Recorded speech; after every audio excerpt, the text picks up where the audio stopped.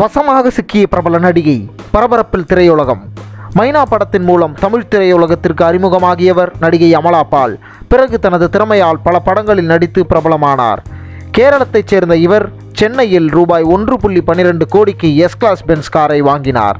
இந்த கார் போலி முகவரி மூலம் புதுச்சேரியில் பதிவு செய்யப்பட்டுள்ளது. கேரள வாகன சட்டப்படி அந்த மாநிலத்திலும் அமலா பால் முறைப்படி வரி செலுத்தவில்லை என கூறப்படுகிறது.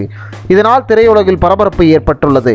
இந்நிலையில் குற்றம் நிரூபிக்கப்பட்டால் அமலா பாலுக்கு 7 ஆண்டு சிறை தண்டனை கிடைக்கும் என்று தகவல்கள் தெரிவிக்கின்றன. இதே மாதிரி உங்களுக்கு பிடிச்சமான ஸ்டார்ஸை பத்தி அப்டேட்ஸ் தெரிஞ்சுக்கணும் அப்படின்னா மறக்காம சப்ஸ்கிரைப் பண்ணிடுங்க. நன்றி.